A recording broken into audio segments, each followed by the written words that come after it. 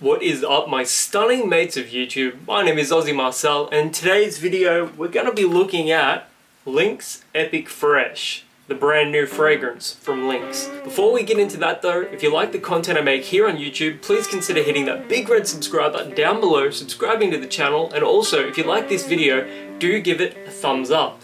Both help me out immensely.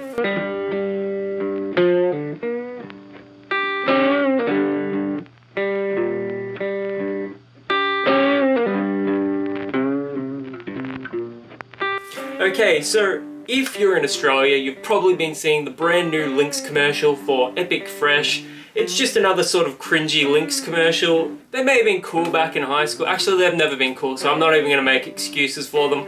But, you know, their marketing is the way it is for a reason. It obviously helps them sell these products. Marketing aside though, we're going to be looking at Lynx Epic Fresh, and this is grapefruit and tropical pineapple scent. So, that's quite promising. First and foremost though, the design is quite colourful, appealing to the inner teenager in all of us, I suppose.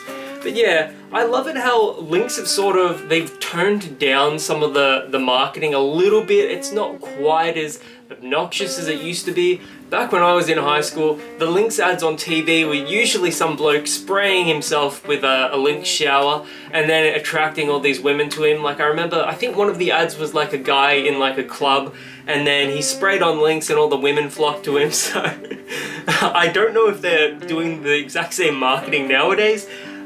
Generally though. So yeah, I'm not going to be making any comments on their old advertising, but yeah, let's just say it's a little questionable. But if it helps them sell fragrances, then obviously they're going to do what they're going to do. Let's get to the smell though.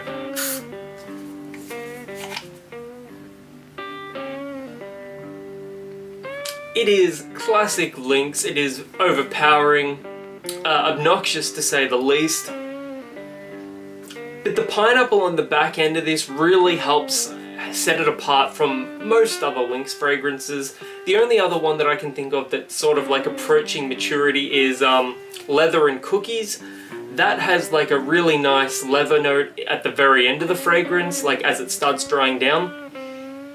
This one definitely has a bit of Malibu rum sort of vibe. You know, the liqueur that's got coconut and rum.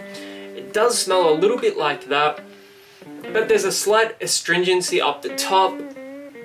Scent profile aside, I actually picked this one up for $8 Australian at my local Ritchie's, or IGA if you prefer. Off of sale, I've seen these go down to about $4. I definitely would recommend it for that price instead of the full retail $8, but I figured because I was going to review the fragrance, may as well pay full retail price. Look, it's not the worst $8 I've ever spent, but it's not fantastic. If you know Lynx, if you know Axe body spray, you sort of know what to expect here. There is actually a slight muskiness to it as well, I will admit. It's definitely on the cleaner side as far as musks go, but the main note here I really get is the pineapple, and it's sort of like an overly synthetic, super sweet, syrupy pineapple note. It's nothing realistic, it's not like a fresh, juicy pineapple note. There may be a touch of wood here as well, maybe some vetiver, and yeah, some clean musk. It's not the worst fragrance that I've ever smelled, but at $8 it's a bit of a push.